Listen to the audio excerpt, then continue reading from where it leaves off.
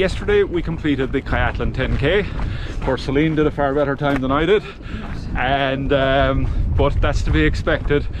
Kilo for kilo, she's a far better runner than I am. But today we're out for I suppose what you'd call a recovery run, and just wanted to do a quick little video on what's involved in a recovery run and how you should be looking to pace it and target it.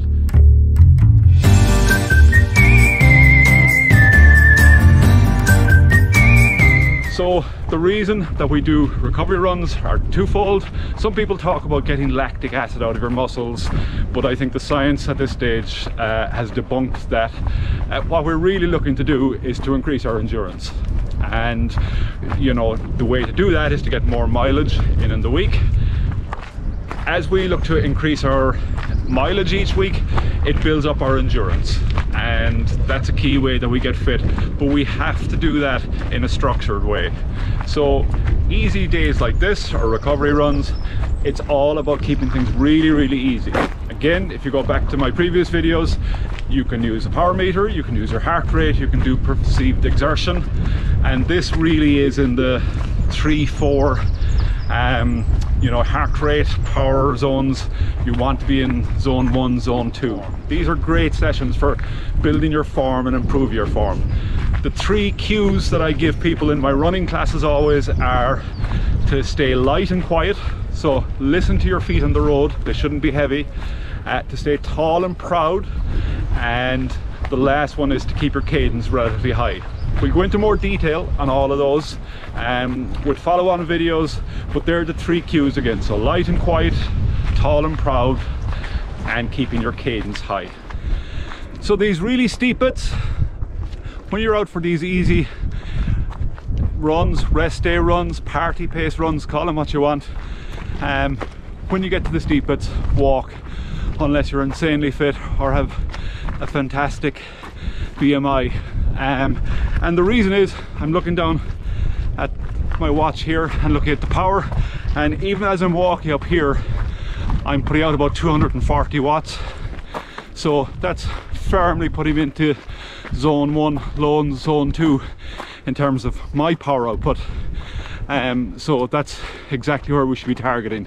If I tried to run this, I'd be very quickly into zone 5. And if you're running naked, and by naked I mean by naked, Celine's laughing alongside me here.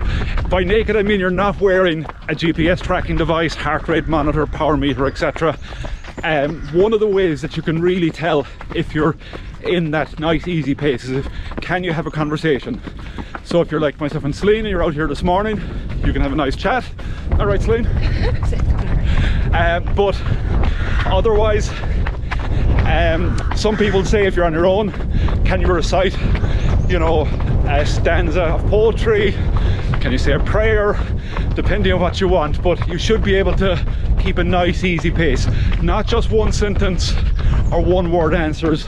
This should be nice and relaxed. So as part of our recovery session this morning here, we're just coming down to a cool little beach here called Tralaspeen, and this was largely shaped by the tsunami that hit West Cork about 250 years ago after the earthquake in Portugal.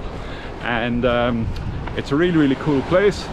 Swing around there and you get a sense of what it looks like, but it's a beautiful bay. And as I come back around here, you can see part of where the tsunami washed up. I think about a half a kilometre inland it went, and it really shaped the topography of the area here as a result. And the other thing I would say on recovery day runs is that if you get to a nice spot like this, you know, don't be afraid to sit down for 5 minutes. Don't get too cold, you don't want to seize up, but don't be afraid to sit down, enjoy the view, and just enjoy your morning out. So just give you a glance at what we're looking out on here. Beautiful bay behind me and lovely stuff.